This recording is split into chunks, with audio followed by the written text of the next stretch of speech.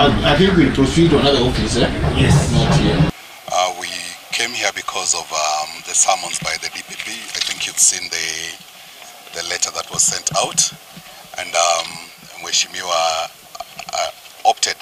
obliged to the letter and obeyed the summons. So we've been before the officers from DCI and the police service, and we've had a candid chat with them. And as you know, there's a claim that he may have uttered words that are allegedly inflammatory. They didn't tell us what the words were, but we'll wait for further summons from them. They say they do not really, they're happy that Mheshimiwa came, or rather obeyed the summons, and that they shall give us further instructions if need be.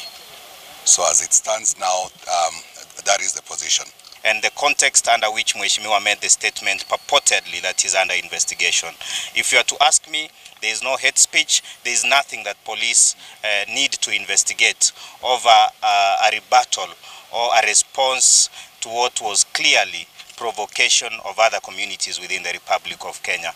Mheshimiwa has honored the summons, and we'd wish to tell the police that as at any time when they wish to have him again, because there is indication that he is maybe required at the CID offices in Nairobi, we will be there with him.